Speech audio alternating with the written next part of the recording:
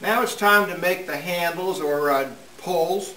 I've made up 3 prototypes here out of cherry, and I'll show you how these look mounted temporarily on the doors with some double-sided tape.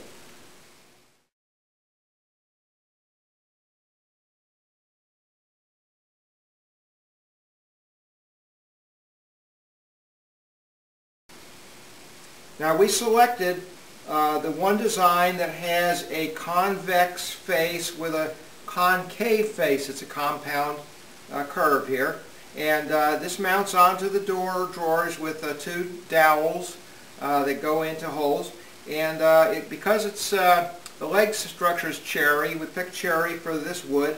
They'll both age the same, they'll get the same darkening, and this has got a nice feel to it. So I'm going to go through the entire process of how these poles are made. I start the process out by cutting blanks from cherry, preferably the same wood that was used in the legs, and these blanks are designed to fit into a small template that I've made that marks where the holes for the dowels go. So this template can be used both on the blanks and can also be used on the drawers and the door fronts, so that the dowel holes are in the exact same place. And these blanks are sized so that they will be such I can cut the shape of the pole out of the blank.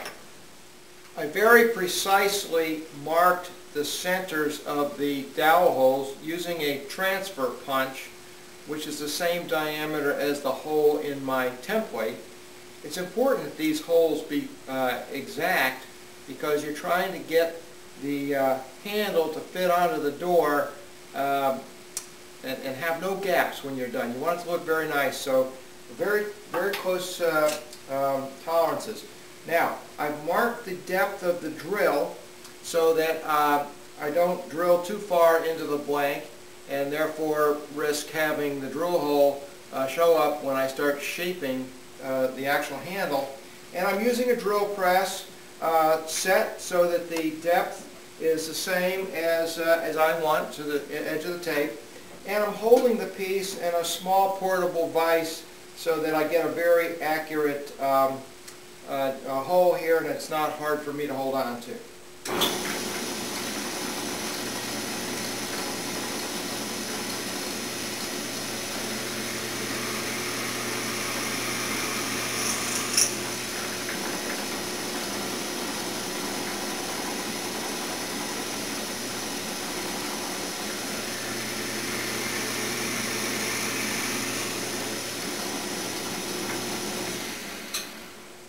The next step is to trace the outline of the prototype handle onto the blank so that I can bandsaw away the rough waste. I'm not looking for anything exact right now, because you'll see that later the real shaping happens freehand. But it's nice to get as much waste away as possible. At this point, I'm going to do the rough shaping on the bandsaw just to get away a lot of the waste, and then later on we'll do the real shaping, the fine shaping on the oscillating spindle sander.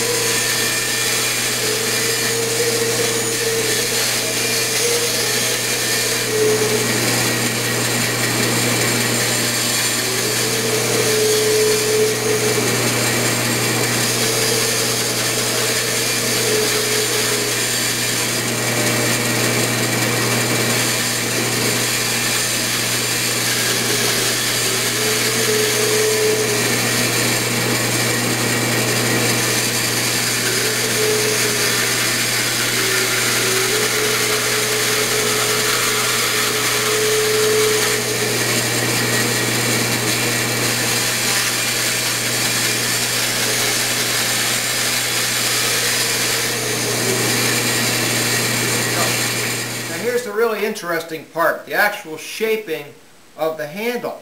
I used to use a knife and whittle the handles, And I did that for a cabinet or two and got tired of having cut up thumbs and sore hands, and I thought there's got to be a better way.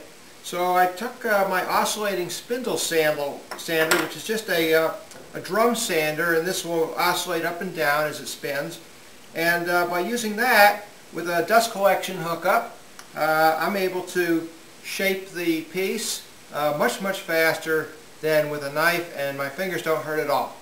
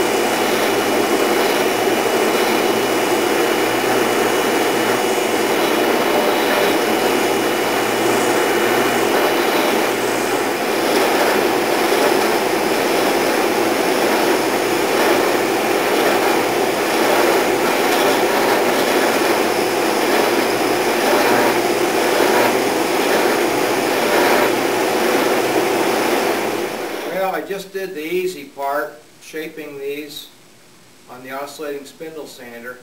Now's the hard part, hand sanding.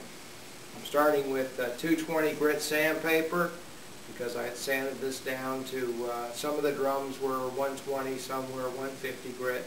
So we'll start with 220, we'll work ourselves up to at least 400, maybe P600.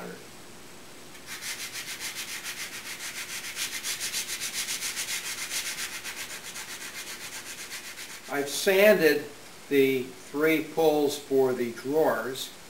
I'm going to get those finished and installed, and that will help me determine whether I need to change the dimensions any on the door pulls to make everything look right.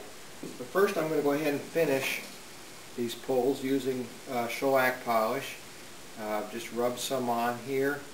I'll do several coats until we have the right feeling. It's got to feel right. We'll sand in between coats. I went ahead and sanded these down to P600. So we'll go ahead and just let that dry. Now I'm going to mark the points where the holes go in the fronts of the drawers. I've taken my jig, my marking jig. I've put some masking tape on here so I could mark exactly the center vertically of the drawer. I've got little lines on my marking jig that show the center line through the holes, and I've got this clamped in place so it won't go anywhere. I'll take my transfer punch, pointy end down, make a little mark, make sure my jig hasn't shifted any.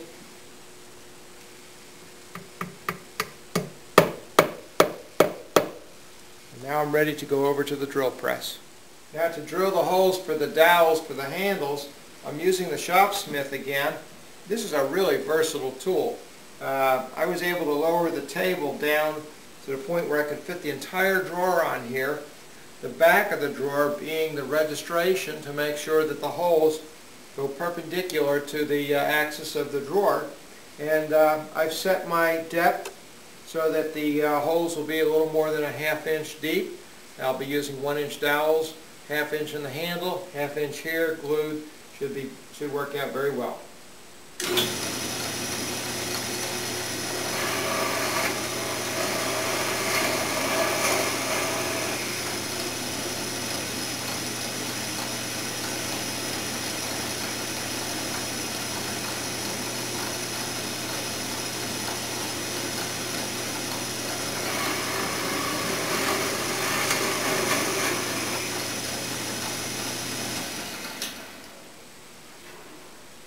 And there we go. 2 holes in the drawer front, ready for the handle. Okay, I've laid the top in place just so I could see how the handles look.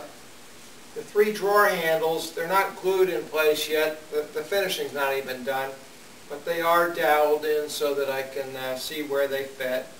And I've used double-sided tape to attach the handles for the doors because I had a suspicion that the door handles were going to look a little large compared to the drawer handles, and in fact they do.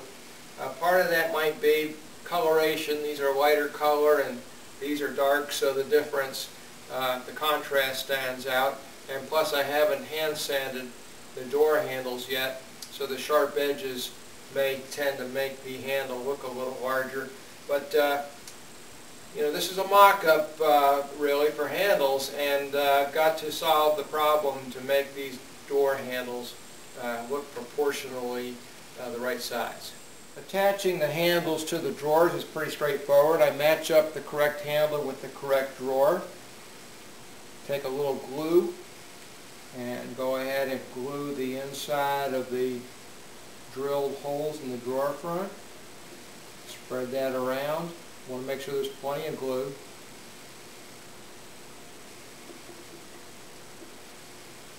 And then I glue the dowels themselves. These are fluted dowels. Lots of glue surface.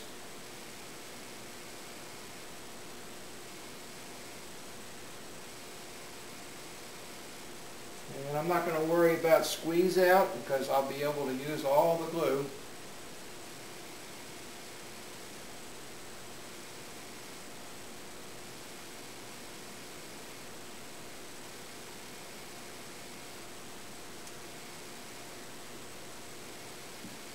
I'll just take the squeeze out and using my spreader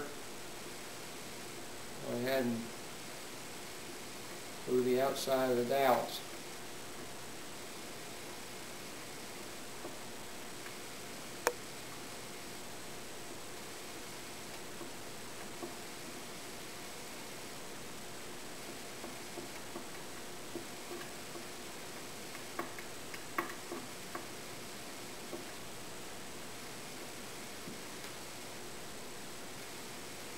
A little extra glue on the tops here. I don't feel I can put too much glue on for this particular operation. You really want to make sure these handles are attached well. Now glue the inside of the handle holes.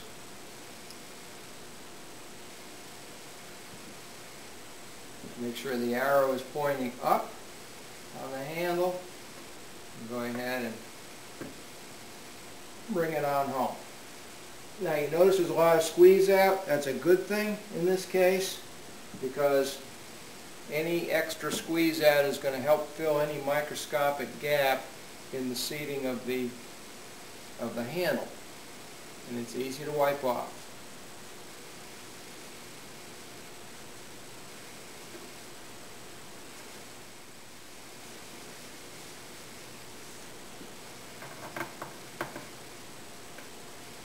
Okay, now I want to bring the handle home nicely and snugly, so a couple of things. I'll put a little pad on here. I've got a clamp where I put a pad on the bottom of the clamp.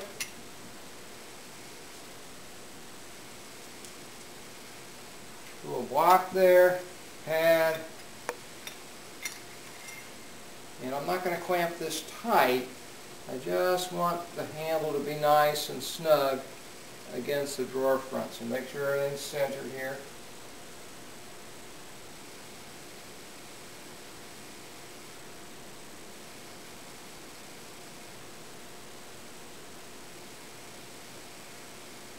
And I can tell that she's coming down nicely because I'm getting a little squeeze out,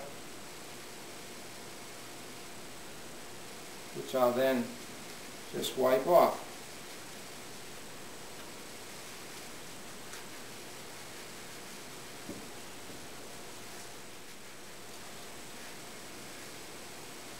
Let that sit for a half hour or so and we'll be in good shape. We mounted the handles on the drawers and then tried different combinations of how to mount the handles on the doors to get the right look. I had said earlier that having the handles like this just wasn't looking right to me. What we finally decided was that we really needed to mount the handles horizontally like this, and that way the curve on the front of the handle would complement the curve on the front of the buffet, and the horizontal orientation of the handle was not fighting the horizontal curl in the maple. So we're going to go ahead and mount the door handles just like this in line with the center drawer handle. And here I'll show you a photograph of what it looks like with these handles temporarily in place. I've marked the position for the dowel holes on the door. I'm going to set the handles in so this hole is 2.5 inches in from the inside edge. It's important that these holes be perpendicular to the handle. So to get that alignment right, I've taken the part of my combination gauge here, and I've laid it up against between the two holes, and I've shimmed up the door slightly with these shims so that the plane between these two holes is going to be perpendicular to the drill.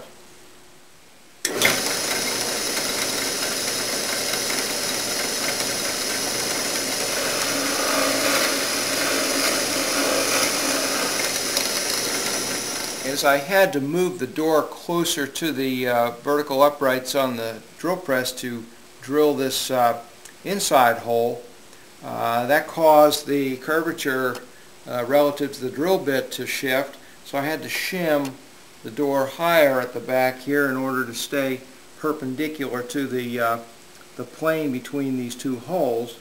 And one of the consequences of that additional shimming is it changed the depth of the drill bit. It made the drill bit want to dig deeper.